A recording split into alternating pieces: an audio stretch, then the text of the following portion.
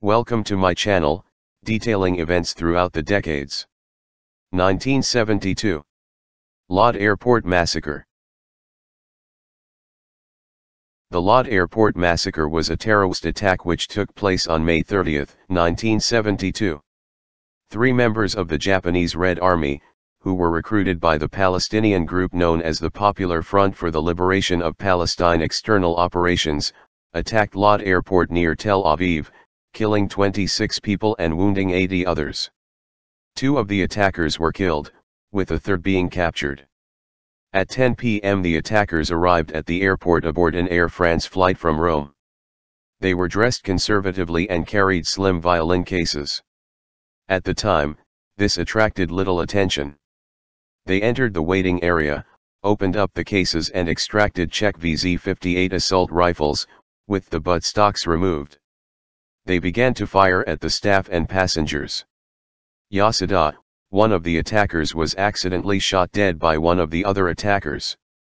Okudera, another attacker, moved to the landing area and began firing at passengers disembarking the aircraft, before being killed by his own grenade. This was either accidentally or a suicide. Another attacker, Okamoto, was shot by security, but survived. He was arrested as he attempted to flee. It is unclear if the attackers are responsible for all those who were killed, or if some victims were caught in the crossfire by the attackers and airport security. The Japanese public were in disbelief that the perpetrators were Japanese, until it was confirmed that Okamoto was a Japanese national. Okamoto was tried by an Israeli military tribunal and sentenced to life in prison on June 1972. He had managed to avoid the death penalty by pleading guilty to the charges. Okamoto only served 13 years of his sentence. He was released in 1985 along with more than 1,000 inmates in exchange for captured Israeli soldiers. He settled in Bekaa Valley, Lebanon, but was arrested in 1997 for passport forgery and visa violations. In 2000, he was granted political refugee status.